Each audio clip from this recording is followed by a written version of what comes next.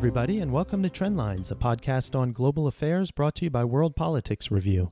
I'm Judah Grunstein, WPR's editor-in-chief, and I'm joined by WPR managing editor, Freddy Deknatel. Hi, Freddy. Hey, Judah. We'll be talking about the U.S.-China Phase 1 trade deal that was signed Wednesday and the surprise resignation of Russian Prime Minister Dmitry Medvedev and his cabinet that same day. Before we get started, just a quick reminder for everyone listening that the interview episode of the podcast went live Wednesday. Elliot spoke with Peter Tinty about the potential implications of a U.S. military drawdown in Africa for Washington's engagement with various governments across the continent. Freddie, the U.S.-China trade deal that we saw signed Wednesday seems to follow a familiar pattern for President Donald Trump. Create a crisis, cause a lot of pain to both sides, including the U.S., and then find an off-ramp that's basically the status quo ante, but maybe a little worse.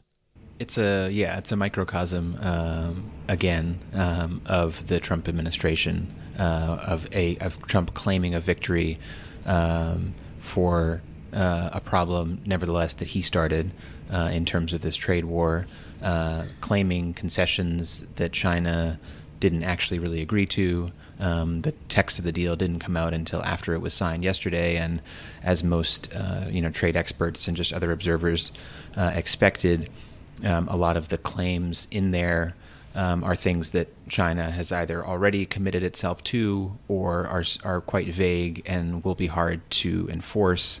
One thing in particular, Trump's been promoting this idea that China is going to buy $50 billion worth of American agricultural products.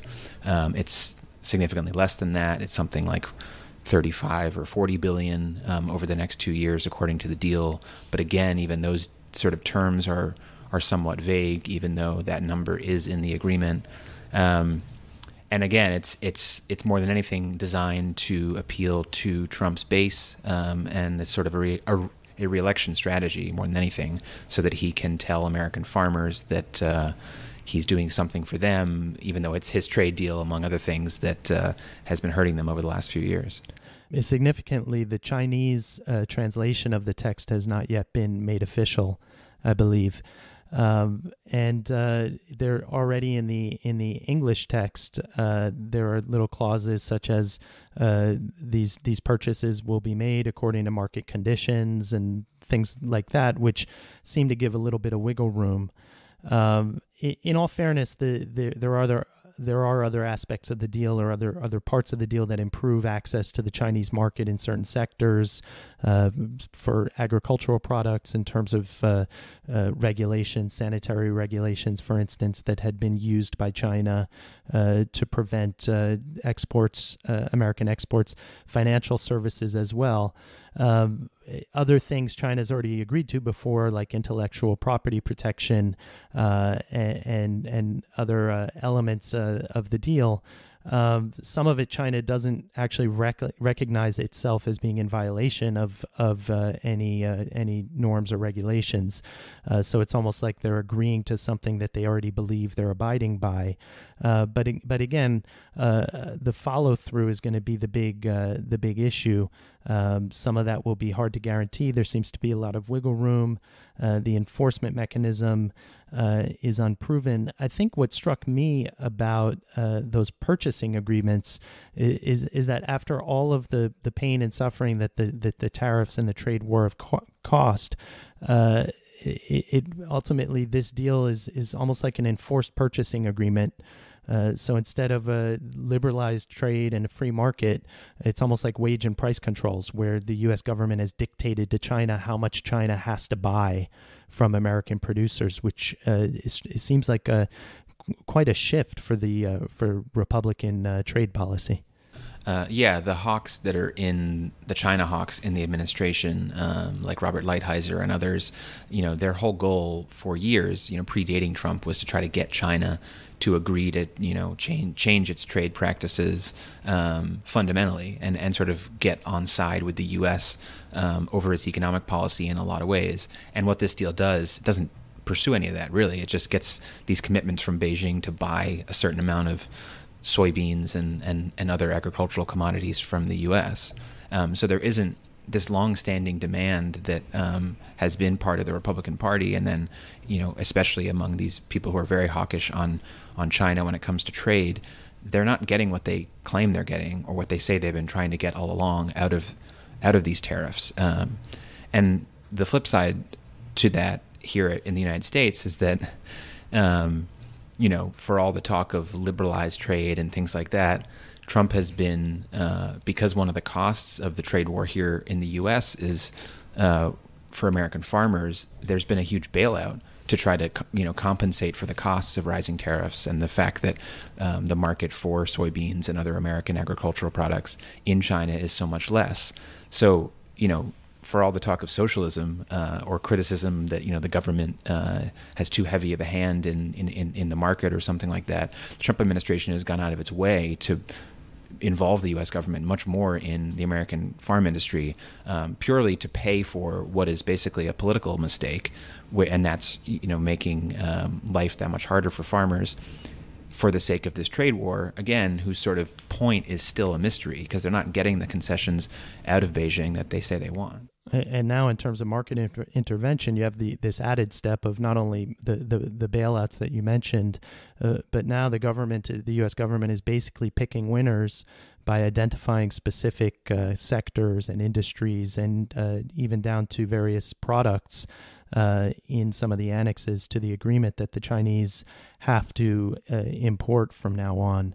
The agreement, I didn't read all 95 pages of the text, but I did scan it, and it seems almost as if it's certainly in two parts. One seems to be the Lighthizer deal, and the other seems to be the Trump deal. And the Lighthizer deal has to do with improving access to the Chinese market, putting in certain conditions and dispute resolution mechanisms, trying to enforce intellectual property protection, things like that, which were, again, low-hanging fruit because a lot of it China has already agreed to before, and the problem has always been getting them to follow through and enforcing it. And then the second part of the deal is the Trump deal, which is basically $200 billion in purchases so that Trump can say he reduced the trade deficit, again, which most economists and trade analysts agree is not a real indicator necessarily of the degree to which China is tilting trade in its favor. China certainly is doing that, but the trade deficit is not necessarily the best indicator, and it has to do with other structural factors that a trade deficit doesn't actually address. Again, a lot of the harder stuff that the trade hawks like Peter Navarro or even Robert Lighthizer will want to get are going to be coming in what would be a phase 2 deal, which would have to do with Chinese subsidies for state-owned enterprises, things like that, especially with regard to IT and high tech in terms of China's ambitions to lead the technical revolution, the next stage of it anyway. And so all of those ways in which China creates market imbalances and picks winners to the disadvantage of American companies and foreign companies in general, none of those have been addressed. And as you said, it's really hard to know with regard to the Trump administration how committed Trump actually is to any of that stuff now that he's pocketed his $200 billion in new purchases, and whether the Chinese really are willing to go through with that kind of painful negotiation, because in a lot of ways this sort of hits the pause button. There's been pain, but not as much as maybe both sides expected. And China, I think at this point must feel relatively, if not pleased, at least not particularly alarmed at the status quo currently. They feel like they can weather the storm in terms of the tariffs that remained in place and just buy some time to improve their position for the next stage of negotiations. I think they've gotten a sense of, on the one hand, how far Trump is willing to go, but then also, the limits to that, because, the first year or two of the trade war, when all these rounds of tariffs were imposed, many of them, starting by, some pronouncement on Twitter from Trump, there was a sense that, Chinese officials were caught off guard and that maybe they had, taken a sort of softer view of Trump, that he wouldn't necessarily follow through on this stuff. But then, even though, the trade war has had economic costs and, the tariffs have continued to be escalated, Trump has also shown that he understands, or at least suggests that he understands the costs of it, because he's held back on some of his threats. The threat, most of all, to impose a whole swath of new tariffs that would have taken effect in December on basically every, kind of product Americans buy that's manufactured in China, right around the holiday season.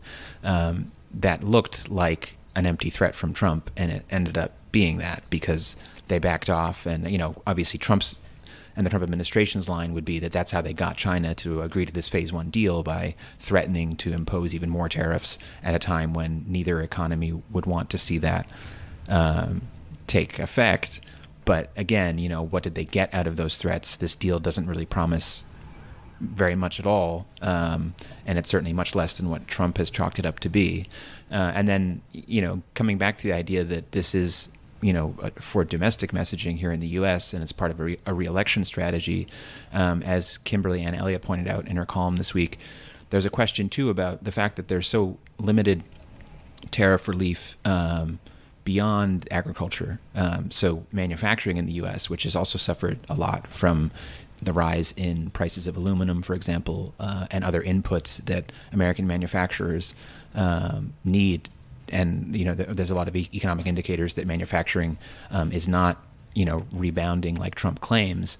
And so while this might sort of be a sop to one part of Trump's base in sort of the agricultural Midwest, there's other key swing states in the Rust Belt that are hurting and are going to continue to hurt and are not going to see any benefit as part of this deal. So in terms of a re-election ploy, it really only goes halfway for Trump. And so there's a question of how that will end up playing out, given that there are still large parts of the electorate, especially, that are paying the price of these higher tariffs. It's a really good point. And again, in all fairness, if the Chinese do follow through on the purchases, and if they do follow through on the commitments to improve access to American companies to the Chinese market, and if they do follow through on the promises to protect intellectual property and not force companies that want to do business in China to turn over their intellectual property to domestic firms, it will be meaningful progress, modest progress, but meaningful progress to restoring a little more balance to the trade relationship. I think there are a couple other aspects and broader implications that are also somewhat troubling. The first is that it's a bilateral agreement. So rather than working with allies, for instance, in Europe, or even through the WTO, so that all countries around the world enjoy the same protections and the same access to the Chinese market, and to shore up the global trade regime, it's a bilateral. So at this point, only American companies are protected under this deal. So that has pretty big implications for Europe, for instance, which must be watching and saying, okay, now we know if we want anything with regard to China, we got to take care of ourselves. It's not going to be within the WTO, for instance. The other thing is that there's all sorts of counterintuitive aspects to this kind of agreement, in the sense that I think the deeper trends that the trade war and the tariffs have put into motion, especially in China, are that both countries really probably see the danger of too much economic interdependence. And so even if in the short term this increases commerce and economic interdependence, I don't think it's been lost on China that they would really like to make their market more independent of American goods, and even for that matter, exports to America, to make them less vulnerable to this kind of the kind of leverage that Trump used over them with the tariffs. And I guess the final counterintuitive thing is that when the deal has given China quite a bit of power to influence American domestic politics and the American economy, because $200 billion it's a substantial amount of trade. It's not an enormous amount of trade compared to, or enormous number compared to, for instance, the American defense budget or global trade or Chinese exports in general. But it's a substantial number, and to the extent that China sees it in their interest to do so, they now have the power to shut that switch off and cause Trump a lot of embarrassment and even some political damage in terms of the states that might benefit from those added purchases. So I think all told, the deal in principle represents some modest progress, but in practice it leaves a lot of important questions unanswered, and it has some counterintuitive implications both for the world and for the U.S. And I think the only thing I would add, too, is it shows the risk of this transactional approach to trade that Trump has been trying to pursue since he came into office. I mean, this is, in a lot of ways, the sort of perfect image of that. China agreeing to buy X amount of this product in exchange for the U.S., agreeing bilaterally to, ease some tariffs. It's extremely transactional. It's a very old-fashioned approach to trade between these two countries, not going through any broader multilateral agreement or framework. And Trump can claim that he alone got China to, increase its purchases by this many billions of dollars. But also, as you say, it's just as likely, or not just as likely, but there's the possibility that China could, if there's another obstacle or hiccup, cut off those purchases. And that's the problem of having that kind of transactionalism. You mentioned that at the signing ceremony, the Chinese Vice Premier Liu was probably seeing a level of obsequiousness to Trump that rivaled what he sees in Beijing to Xi Jinping. I think the Chinese have a pretty sophisticated understanding of the mentality and the psychology of a leader like Trump, and I think they're perfectly happy to satisfy his ego to buy some time. And I think that it's in the long run, very little has been resolved, and that the trade war, regardless of short-term outcomes, I think when 10 years from now, when we look back on the evolution of the U.S.-China relationship, it will obviously be a turning point, particularly in how China views the relationship and the kind of steps that they'll take to try to insulate themselves from this kind of vulnerability in the future. Moving on to Russia, obviously very opaque, hard to know what's going on in the Kremlin. What we do know is that the Prime Minister, Dmitry Medvedev, resigned on Wednesday. Parliament's already approved Mikhail Mishustin as his replacement. From what I've read, Mishustin is a pretty well-regarded technocrat, effective at his previous job, in which he overhauled the country's tax collection system. So seen as effective and somewhat apolitical. But Medvedev's surprise announcement followed President Vladimir Putin's State of the Federation speech, also on Wednesday, in which Putin proposed strengthening the parliament and the prime minister's office, as well as a sort of second-tier institution, the state council. So it's being seen initially as a way to leave several avenues open to Putin to extend his rule. He's facing a constitutional term limit of 2 consecutive terms in 2024. And even though Russia's an authoritarian system and a repressive regime, apparently Putin still sees the usefulness of respecting at least the letter of the law when it comes to the Constitution. Yeah, you need to at least have the veneer of going along with the Constitution, or not completely flouting institutions to maintain that veneer of legitimacy. We had an in-depth article in November looking at the protests that took place in Moscow, mainly last summer, looking at the young activists of quote-unquote Generation Putin, young Russians who have grown up only under one president. And it seems like that generation is only going to grow.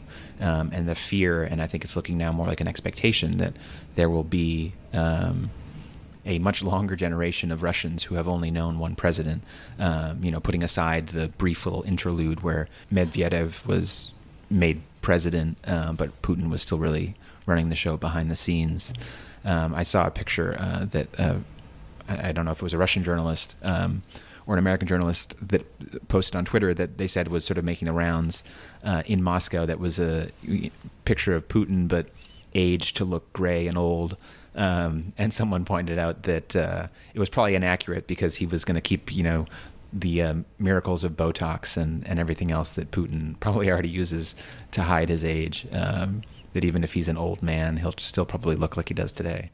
That article pointed out that Generation Putin, for the most part, has been relatively docile, politically apathetic, not very involved in politics. There is this sort of smaller group of younger activists that's emerging. But more broadly in Russia, there has been more and more public discontent and popular discontent, grievances, protests over an unpopular pension reform last year.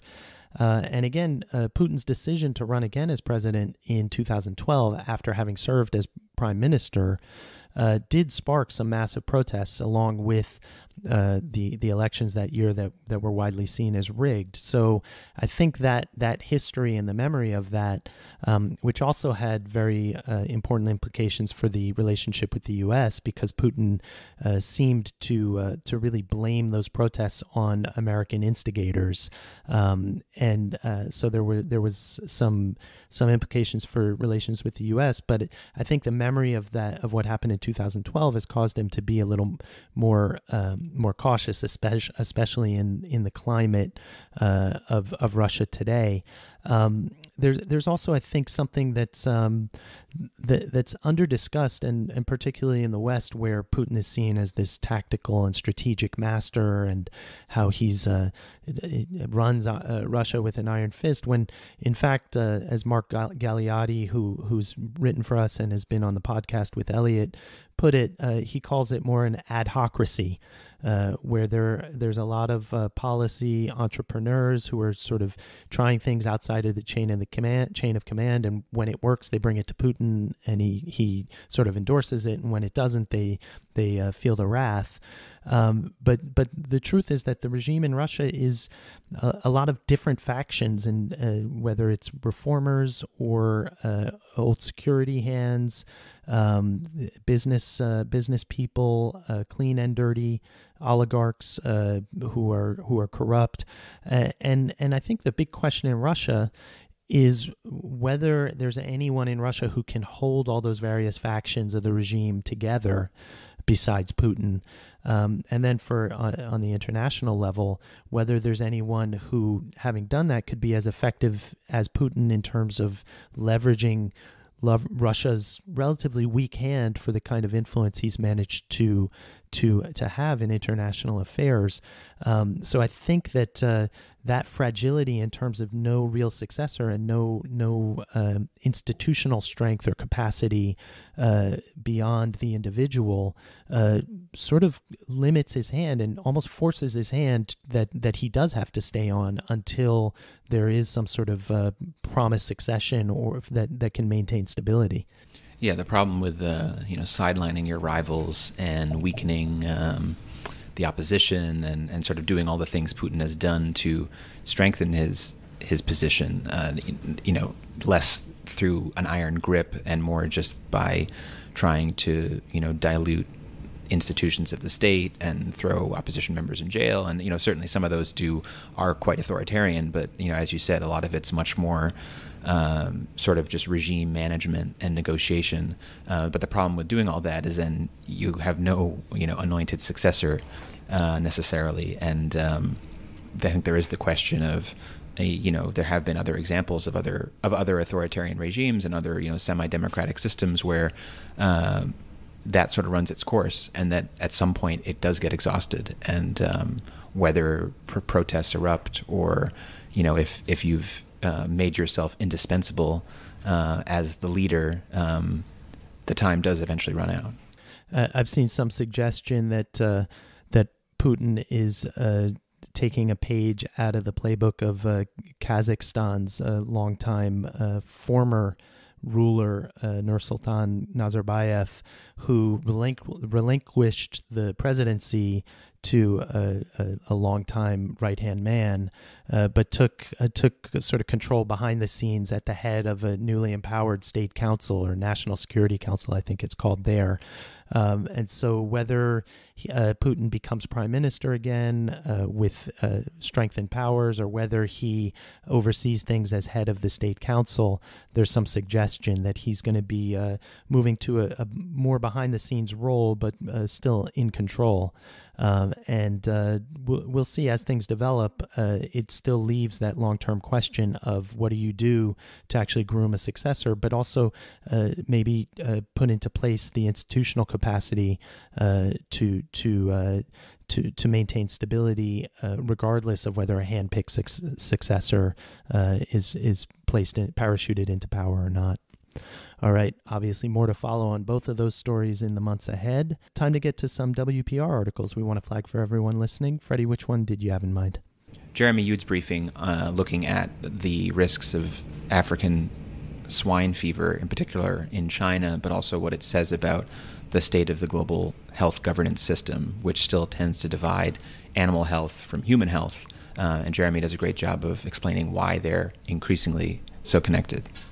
It's a great article, and I'd like to think of it as an example of something we always try to do at WPR, which is, in addition to covering some of the top-line news and the headline stories, to cover very important and significant trends and developments that might be quieter stories, but that have some real implications and impact on not only health in this case, but policy and global governance. So great article. And I'll mention Sarah Sully's in-depth article about Greece's crackdown on asylum seekers and refugees. After a landslide victory in last July's elections, the government of Prime Minister Kyriakos Mitsotakis began instituting a new hardline asylum policy. It was ostensibly to speed up processing times for asylum claims to alleviate the country's notoriously overcrowded refugee camps. But as Sarah explains, the new approach is part and parcel of the government's law and order agenda and includes not only raising the bar for gaining asylum, but also a securitization of migration policy that is increasingly putting migrants and refugees at risk of physical violence. All right, two things I want to mention before we get to the Who Said That segment. First, if you'd like to stay up to date on everything we cover at WPR, go ahead and sign up for our daily newsletter at wpr.pub/trendlines. In addition to free access to selected articles and a rundown of everything else we've published, you'll also get a promotional code for a 25% discount if you decide you'd like to take the next step and subscribe to WPR. Again, the URL is wpr.pub/trendlines. And second, if you'd like to drop us a line with questions or comments, you can email us at podcast@worldpoliticsreview.com. All right, Freddie, time for Who Said That? What do you got for me? All right, I'm going to take out the country name that appears in this quote. There's an odor of mendacity throughout this issue. Mendacity and hubris. The problem is there is a disincentive, really, to tell the truth.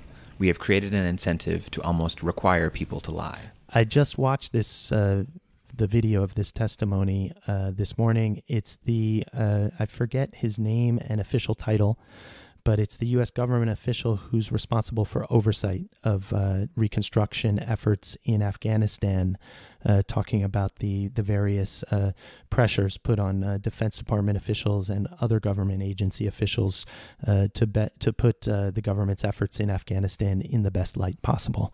Yeah, that's right. The Special Inspector General for Afghanistan Reconstruction, who told Congress about the pressure on U.S. officials to lie about everything from the number of Afghan children who were enrolled in schools to life expectancy in the country, among other issues around the military situation on the ground there, things that were revealed in the so-called Afghanistan papers that were released late last year. All right. I've got a Who Said That, but afterward I've got a special Who Wrote That as well. So here's the Who Said That. We didn't want to look weak, so we agreed to keep the existence of the threat a secret. Is this, well, there's been so many shifting explanations from the Trump administration about the killing of Soleimani, Qasem Soleimani. So I wonder, is this Trump or someone in his administration? It's a reasonable guess, but it's actually a European official quoted by the Washington Post about the Trump administration's threat to impose 25% tariffs on European automobiles if the European signatories to the Iran nuclear deal didn't invoke the deal's dispute resolution mechanism.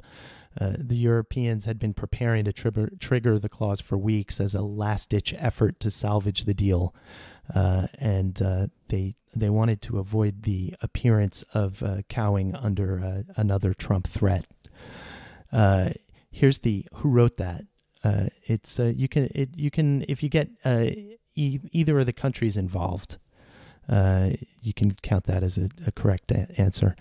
Here's the quote: "Feathers, heads, intestines, and tails of poultry." It's a deal signed and agreed to by two different countries. I don't know. It's actually item E of Appendix 1 to Chapter 3 of the U.S.-China trade deal that they just signed Wednesday, which lists, quote, "products that are not eligible for importation into China, including when incorporated into further processed products." The rest of the list gets pretty grisly, but that just jumped out at me. All right. Great stuff, Freddy. Thanks. Thanks, Judah.